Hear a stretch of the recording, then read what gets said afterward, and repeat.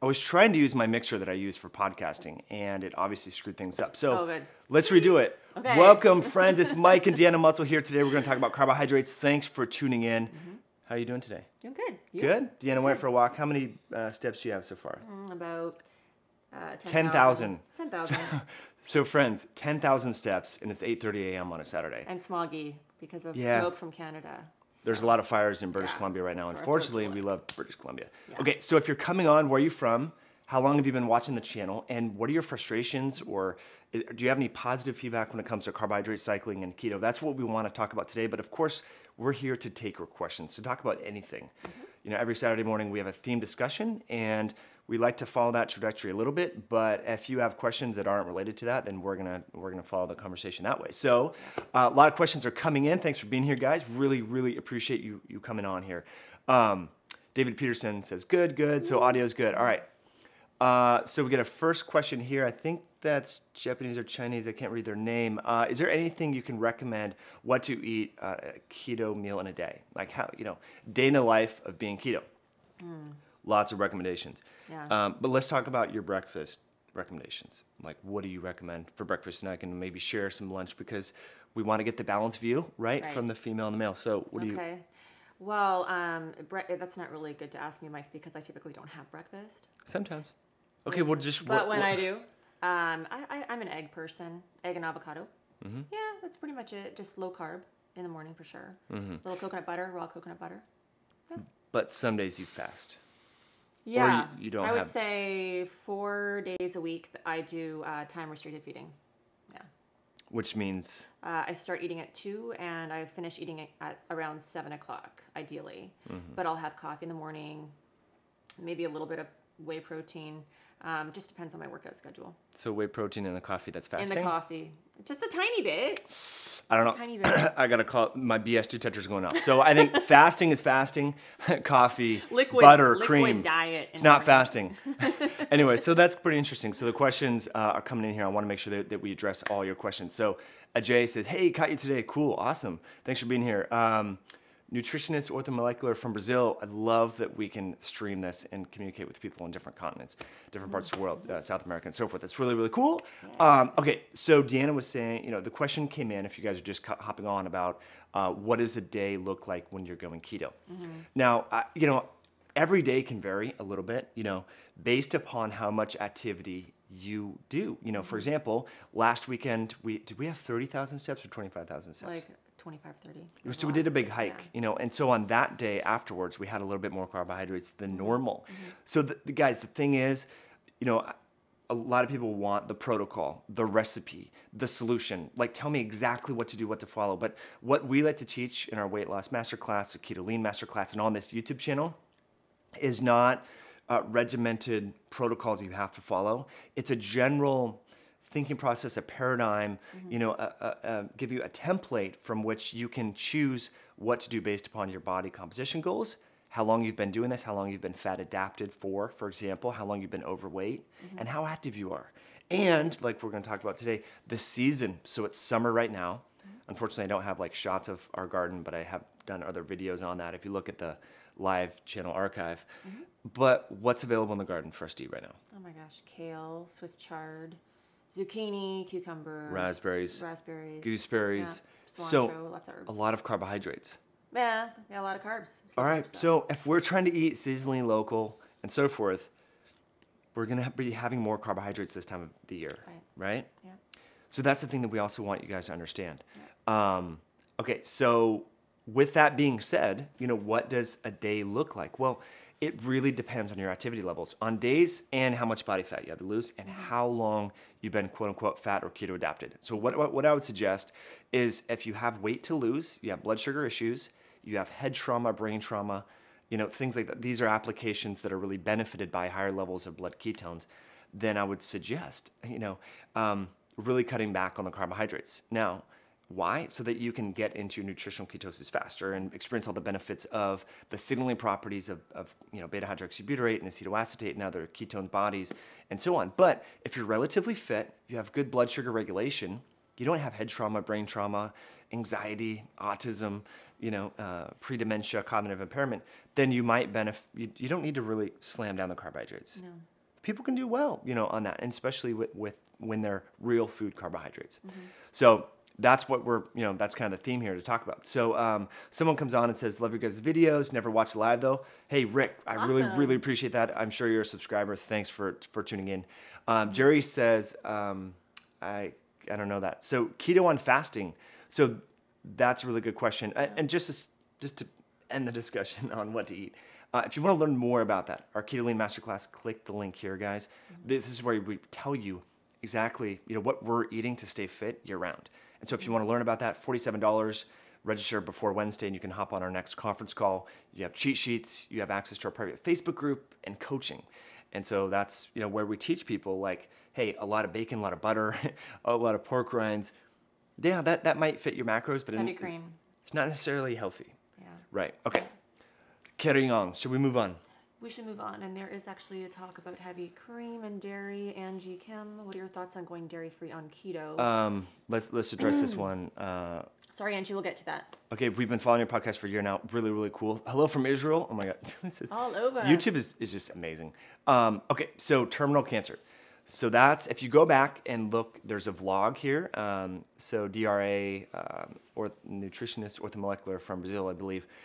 Great podcast snippet with Patricia Daly. So she did have a very invasive, I can't remember, it was like a retinal cancer within the eye that was going to cause blindness, and she used, a ketogenic diet for that. So it really depends on the type of cancer. So certain cancers respond very favorably to a ketogenic diet. Others, maybe not so much. So just keep that in mind. It's all biochemical, individual, if we want to think about it that way. So it's worth a try. Okay, so we get another question from Rick. Rick says carbs, PWO, post-workout, I believe. I don't know. What do you think? PWO. Rick, what's PWO? Small insulin spike back and kept by bedtime. Okay, how do I do it? So Rick, there is some speculation about the post-workout insulin spike, whether or not it's needed. So there is some insulin-independent uptake of glucose in the post-workout window. So that being said, we both consume, what depends on like the type of workout you're doing, right? I consume more carbs than you post-workout. Yeah, I just really have berries at night if I'm really craving something sweet. That's about it. I don't add sweet potatoes or a bunch of supplements with sugar. You don't? Or supplements with sugar. Dude. But turnips. I just don't really eat a lot of carbs after. Yeah. So to summarize, real food carbs are the best. Yeah. Turnips, sweet potatoes, butternut squash, acorn squash. Guys, what's in season? Eat that. Yeah, in post-workout. Season for sure. When squashes come out, I'm definitely all over it. Zucchini is considered carbs. All over that for sure. And we grow tons monster. Check out our Instagram, Real Food Lab, Metabolic Mike. We'll show you some behind the scenes of a garden. But so it really depends on the type of workout you did. Yeah. If you busted your butt and you worked out really, really hard, then and you're going for hypertrophy, or your next training session is very, very soon after the last training session, then have more carbs. If not, you don't really need that much. Right. Just making sure the audio. Oh, man. Just also intuitively. If you feel like you really want them, then have a little. Moderation. Yeah, keep chatting away because what I'm doing is testing. Yeah, I think the whole deal is to eat intuitively first and foremost. Not focusing so much on should I have carbs? Should I have carbs post-workout?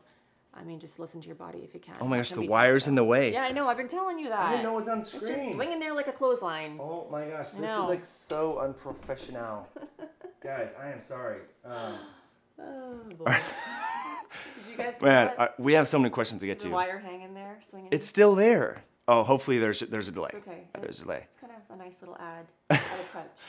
Why didn't anyone tell us the wire was dangling around here? You guys got to mention that stuff. All right, so hello from UK. Been watching you for 2 years. Thanks for that. I really, really am grateful for that, and I love the UK. I think the greatest challenge is gut health. I have months off, where I have no dandruff or gut health issues. Sorry, I'm reading this from it's far away. And then boom, dandruff, and even though it's still in the same. Okay, what do you think? Gut health is so important. Yeah. Okay, so here's the thing. Eating dietary fat requires healthy gut health.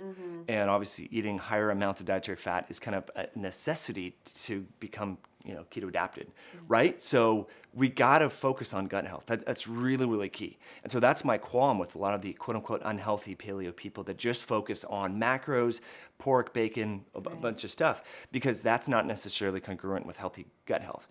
Might they lose a little bit of weight short term on that?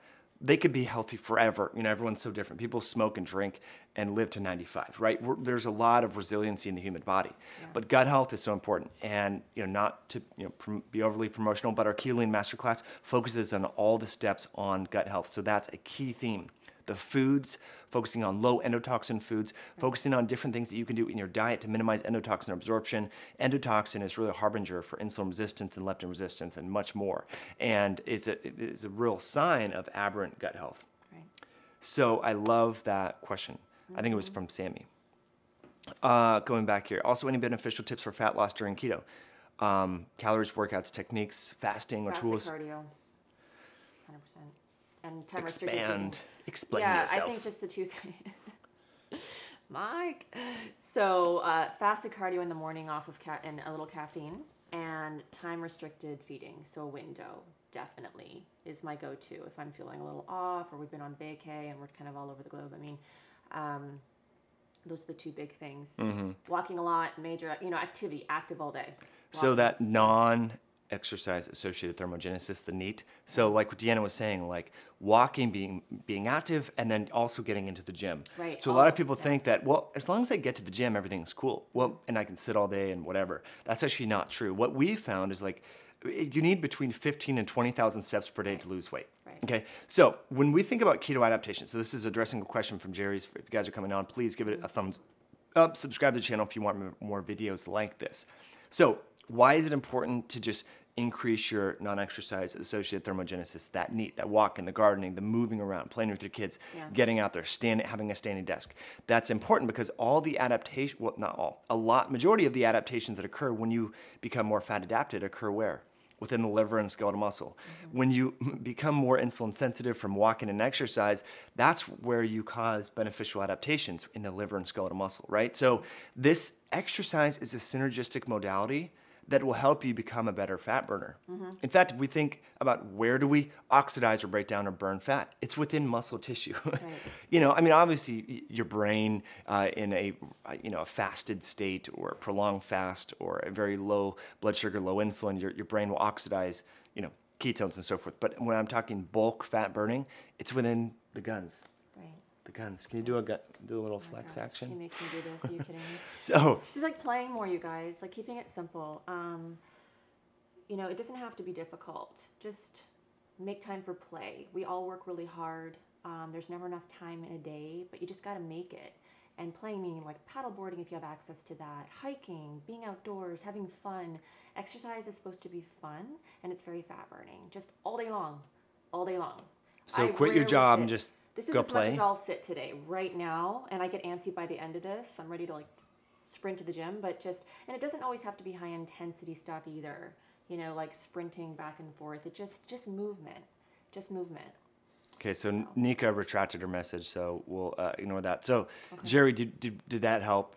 Obviously in a 45-minute live chat like this, we can't address every single little issue, but trying to give you tips and understanding that kind of the big things you got to focus on is compressing that eating window, getting exercise, having a bolus of caffeine before you train, because that will help to enhance ketogenesis, the formation of ketones, and dropping down the out of season high glycemic carbohydrates, and having carbohydrates commensurate with your activity level. Mm-hmm. If you want a lot more details, that's where we have the keto coaching class. Click the link here, the little I button, little card, and you can register an RSVP and have more questions, more answers, more Q&A, over 25 videos that will explain what exercises to do, when to eat, how to eat, gut health, etc. So hopefully that helps. Hello from Germany. Awesome. I just love this. Okay. I heard to reset leptin and hormones after being keto adapted for 6 to 8 weeks, it is good to have carbs at night.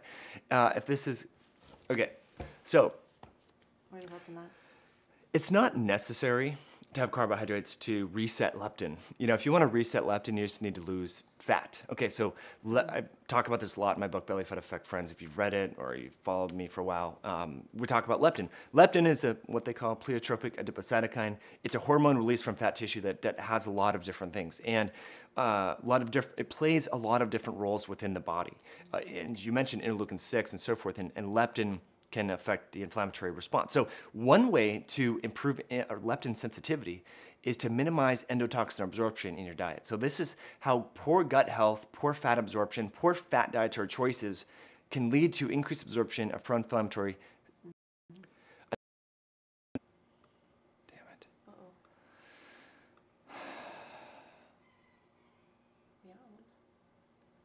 All right, I think we're back. Sorry, guys. We temporarily went away. Sorry.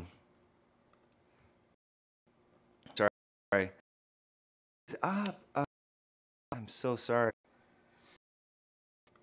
All right. Oh, okay, we're back. Sorry, guys. Gone again. I'm sorry. Hopefully we fix that. I don't know what's going on. So Carlos says, having a hard time figuring out the optimal way to maintain gut health for sustained keto.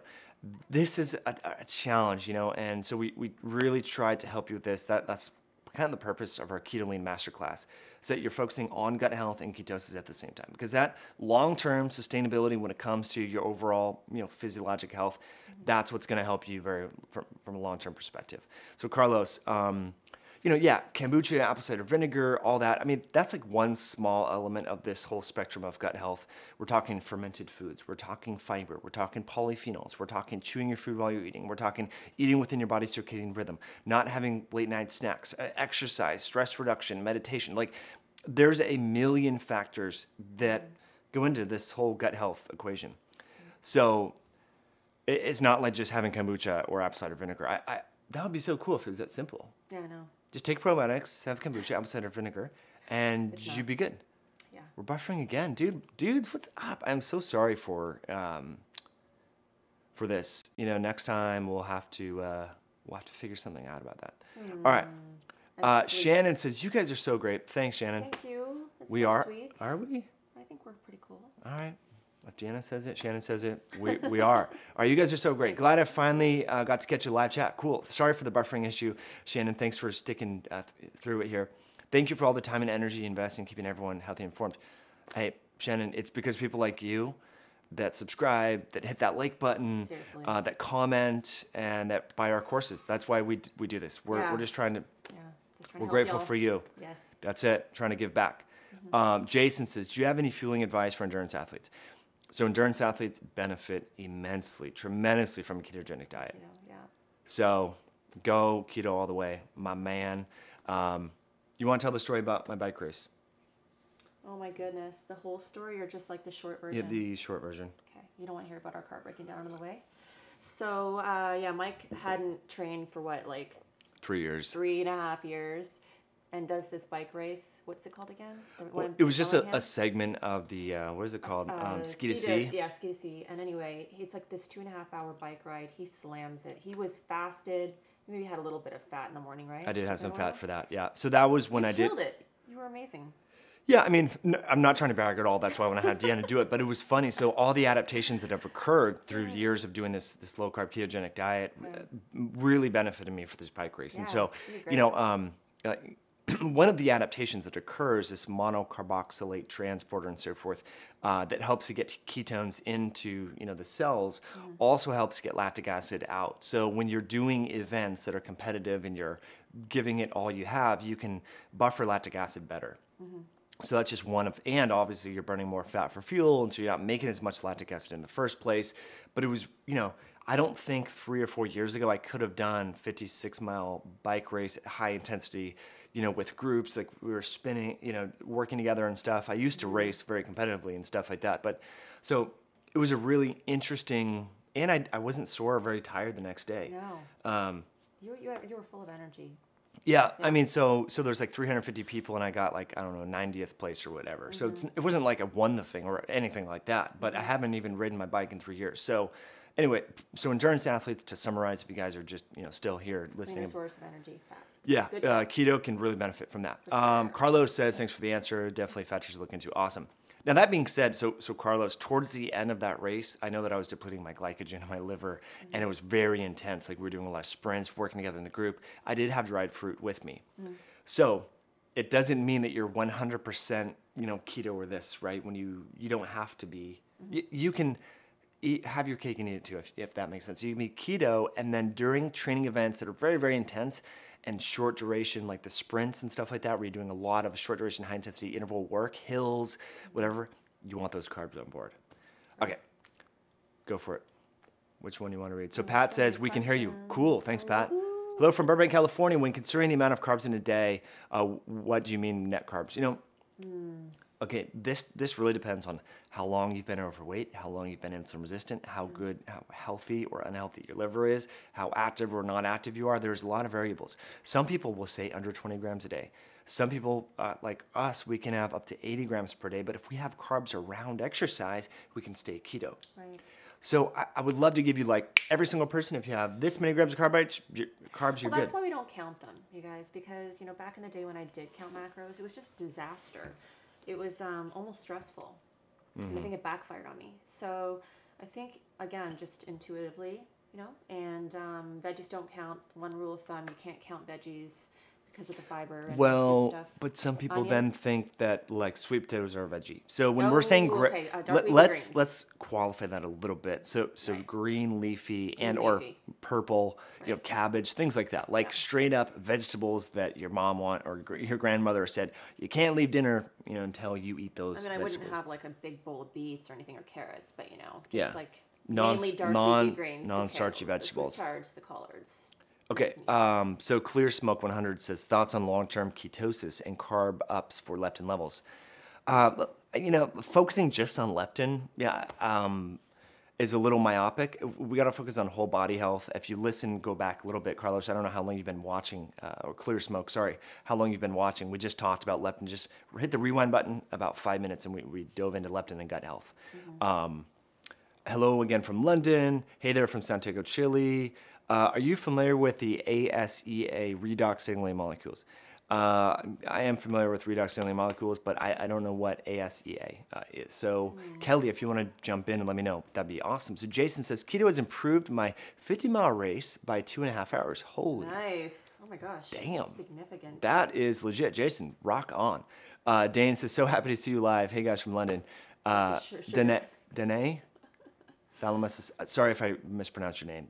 Thanks for saying that. Thanks for being here. Okay, so someone says, when I refeed... Go ahead. Oh, sorry, Mike. When I refeed carbs, I get exhausted for 3 days.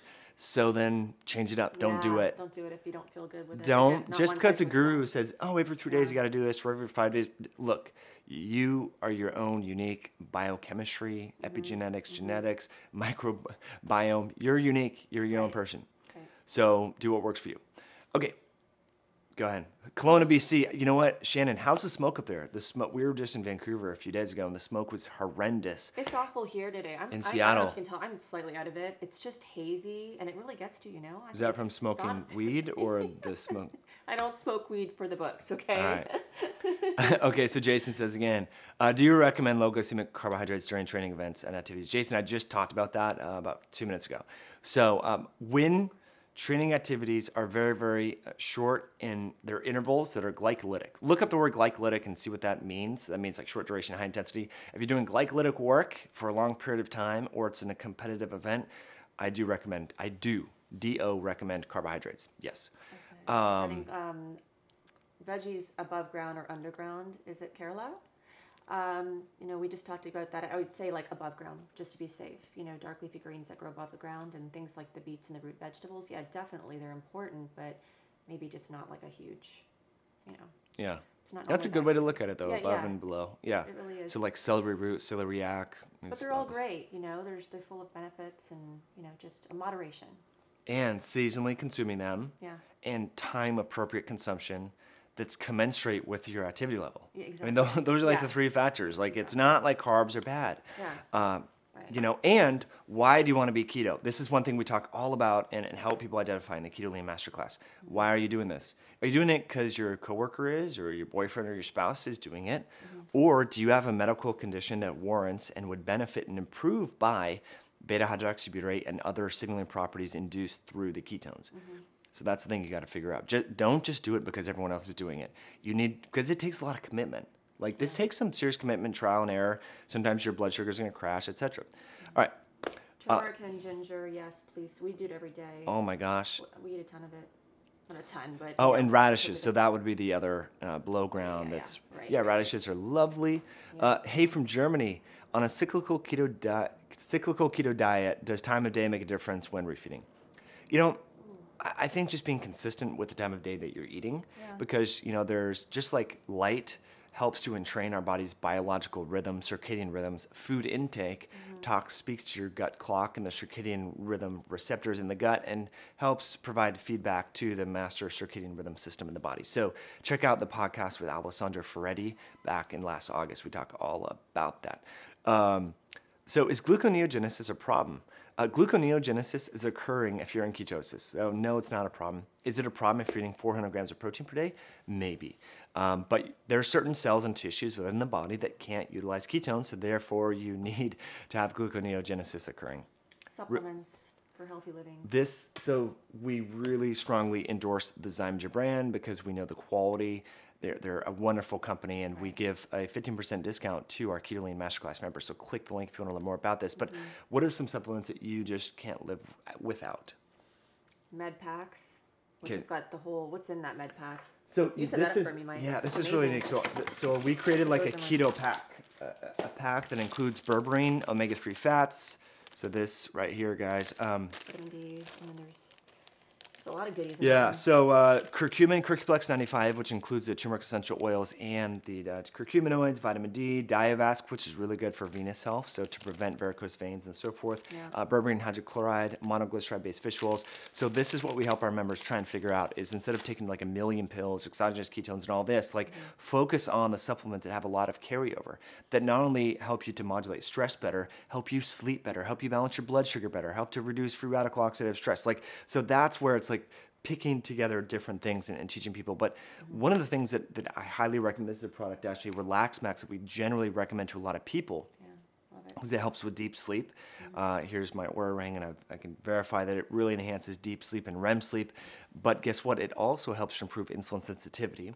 It also helps to improve female hormones. So too much estrogen imbalance and low androgens can affect your ability to keto adapt and burn fat for fuel. So that's an important component. So every night, what does Inez call it? Cherry drink. Cherry drink. We drink our cherry drink at night. So even it helps our daughter sleep. Yeah, delicious. Seaweed. So that's what we recommend, guys. So if you want to become a member, you can learn all about that. There's many, many great supplements. But berberine hydrochloride, monoglyceride-based fish oils, turmeric essential oils plus the turmeric root, so Curcuplex 95, and the Relax Max is one of my favorite, and branched-chain amino acids. What are your thoughts on seaweed, Mike? We talked about this, chlorophyll, etc., with toxins and so forth. In moderation, I think so. I think, I wish our oceans were cleaner than they are. They're not. Sad that we have to think about that, right? Yeah. So. Is it normal to get cold hands and feet? Yes, it is. So Huron, it totally is normal. Because some people can, part of that, I've thought about the mechanisms here. Why is this? Well, one thing, and I've learned this from my friend Alessandro Ferretti and also Waco, is when you're burning fat for fuel, there's less heat kicking off. So your body temperature may go down a little bit just from that sole purpose, because all your little mitochondria and, your liver and, your muscle tissue are kicking off less heat because they're more efficient. So that could be one reason. Also, it could be that you're just not eating enough calories. So that's part of it too. Someone says bacon. All right, so bacon can be cool in moderation. Roberta, check out Energy Bits and Spirulina for, okay, cool. So Dr. Jason Fung says that fat burning while fasting doesn't occur until after gluconeogenesis at around, that's not true. We liked his book, by the way, but. And I've interviewed him too, the video, but fat burning, I don't know where that came from. I've spoke to Dr. Fung at length about this in his office. Fat burning occurs all the time. Yeah, maybe there is an inflection point after a certain. Why are we buffering? There's an inflection point after 48 to 72 hours, depending upon the person, where predominantly the body starts to utilize ketones way more than glucose for fuel. Absolutely. But it doesn't mean that you have to fast for 40 hours before you're burning fat for fuel. Well, it depends on how much muscle you have, too. I mean, there's a lot of factors and how involved. Insulin sensitive you are. Right. Yeah. So many a lot factors. of, it's not, Yeah, I mean, so that work that you may be referring to, that purportedly Jason Fung mentioned or whatever, George Cahill wrote a paper back in, I think, 2002. A lot of that work on understanding like fat burning during starvation. So check that out. I actually was reading it the other day. Okay. Okay, so fatty liver on keto. Yeah, this is an interesting question. Very interesting. So you need good liver health to make ketones and burn fat for fuel.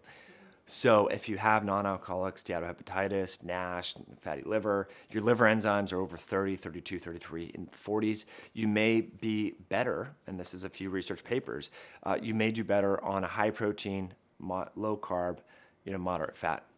Yeah. That's what research shows. Moderate fat. Okay, plant lectins. Yeah, plant lectins. That's what we soak and sprout our... I was going to say something. You okay? Yeah. So that's why we soak and sprout our seeds and nuts, right? Yes. Yes. Because warm water with a little sea salt, by the way, if you want to. Yeah. We're working on a new course to teach you how to do healthy fats on a ketogenic diet. Super pumped on that, guys. Yes. Okay. Got a few minutes. We got to go to the gym pretty soon here. This is so fun to do this sort of stuff. So Shannon says, Sorry, there's so many questions this morning, you guys. I can't help but to like be a deer in headlights right now looking at the computer, but this has been great. Okay, so Shannon says, when you do live events, are they only for healthcare practitioners? We'd love to come and be a part of one and support what you do next time you're in Western Canada. Shannon Wall, please send me an email, mike@highintensityhealth.com. We can talk more about that. Okay, so let's see here. Temperature, cold hands and feet, what keep me seaweed, etc. What do you recommend for healthy living? Great those questions. are awesome questions, guys. So different. I love it. Masterclass link not coming up. Oh, it's not? Oof, what's going on with that? You know what? It's not. I see it. Okay, so masterclass link, check out the descriptions below, or if you go to our other live videos, it's there. I'll make sure to post it. I thought the YouTube card was there. It should be there. Yeah, it should be there. Refresh your browser. It should be there. Okay. Thanks, Jason. You guys are awesome. Intuitive eating, blah, blah, blah, etc. Really good. How does the Keto Masterclass work? Do you purchase it? Yeah, it's just a one-time fee. That's what it is. It's $47. That price will change over time to a membership model, but right now it's just a one-time fee. And then we're going to go to a membership that's ongoing. But right now you get full access to the private Facebook group. We do every Thursday. We do a conference call. You can send your questions in, pre-record your questions into our SpeakPipe program, which then we can replay your question. People are digging it. We're having a lot of helping people to figure out, is keto right for them? The main things that they can do to become better fat burners. Woo! Yeah. Love it. So, can we eat berries on keto? Yes, absolutely. Yes. Oh, again, especially in season. In season. Just maybe a handful. It doesn't have to be a big bowl of berries. Yeah. Right? To get the benefits, polyphenols. Okay, so Carlos explained a little bit further and said, I think Dr. Fung was trying to make it simple for people to understand that the liver can be depleted of glycogen. Yeah. So we definitely need the liver to be depleted in glycogen. Yeah. That's one of several prerequisites to start making ketones. So low liver glycogen. That's why Deanna gets her steps, 10,000 steps first thing in the morning to really deplete that liver glycogen, deplete muscle glycogen. Right. And that can help with fat burning to crank out those ketones which have anti-aging properties and kind of mirror the metabolic signature associated with calorie restriction, which no one really wants to do, Okay, how do you dose your sodium intake? We don't count anything. I don't recommend you count calories, count carbs, count fat, don't count sodium. Be intuitive. There's no protocol. Right, just add some on your salt. salad dressing. If you're feeling thirsty, add more salt. Yeah, exactly. Hello from Thailand. I think that's the first person we've had from Thailand. Oh, cool. Awesome. Never been. We love Asia. I would love to go to Thailand. Yeah, we were just in Bali about 18 months. Zip lining's amazing there. Yeah. Cool. Well, friends, I think we're going to go to the gym. I really appreciate it. If you're watching the replay and you're still listening, please give us this a thumbs up. Subscribe to the channel. Thank you guys for joining us live on a Saturday morning. We really, really appreciate it and love it and love your questions. Yeah, really good questions. Any thoughts on type 2 diabetes, keto meal timing? Yeah, so there's a lot of stuff in there. Cortisol dysregulation. Yeah, so work with a functional medicine practitioner.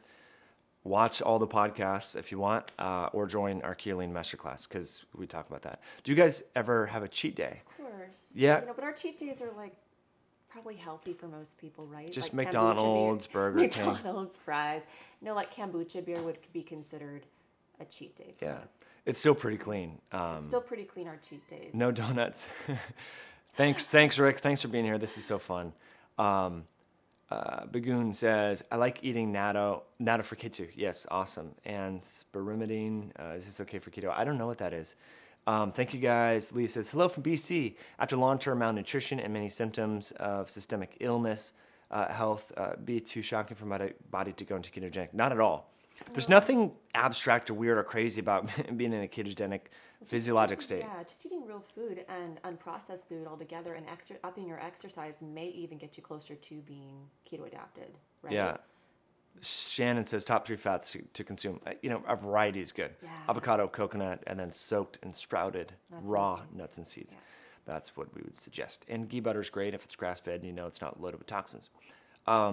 So, Leah, just do it. Don't worry about, just see what happens. It may not work for you because if you've had a lot of past illness, there could be some underlying insulin resistance that's occurring potentially, and that can make things a little difficult. All right, we're going to sign off. Yes. Flock3R says happy pumping. So we're going to go lift. What are we training today? What do you want to train? Have you done back yet this week? I could do it again. I love back. Twice a week. And there's a lot of muscles. Legs. There's a lot of muscles there, so we can do that twice a week. So we're gonna sign off, guys. Does your daughter eat anything you make? Not everything. We try to be a little crafty with that, and that's what we teach you in the Keto Lead Masterclass, how to do that. Right. Eva says, so glad I caught you guys live. Yeah, Long Island, New York. We love New York. I'm glad that you were here live. From Thailand says, I wish to see you. Let me know if there's a chance. Yeah, I mean, we would love to do an event in Thailand. If you can help to organize Keto Daddy, like send me a message, Mike@highintensityhealth.com. We would love to do that. Does your diet consist of? Yeah, I mean, I can't tell you everything that we eat. Sprinkle and salad type of thing. I mean, just like olive oil. We don't overdo the olive oil either. Just drizzle on salad dressing a little bit. Sometimes we go no oil in salad dressing.